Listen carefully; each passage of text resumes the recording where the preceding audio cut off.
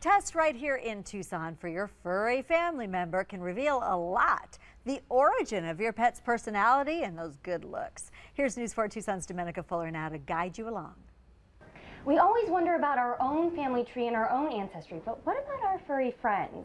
Have you ever wondered where Spot got his spots? Why Fido is so feisty, or even how Scooby got his due? Do you know what type of dog I have? The Humane Society of Southern Arizona has been asked this for years, but now those dog days are over and they have an answer.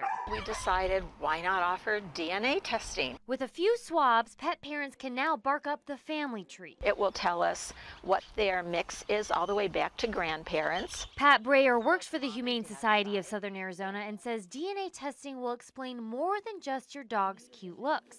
It also does help explain sometimes some of their behaviors. Meet Zoe, the German Shepherd. Odd sleeping positions, and she always wants to be very cold. Her mom, Vanessa Ford, had her tested. Looks like a German Shepherd, but her back end is really fuzzy, more fuzzy than a normal German Shepherd. Turns out she's a German Shepherd sprinkled with a little husky and chow. It explained those behaviors and helped us make sure that we were doing what was most comfortable for her.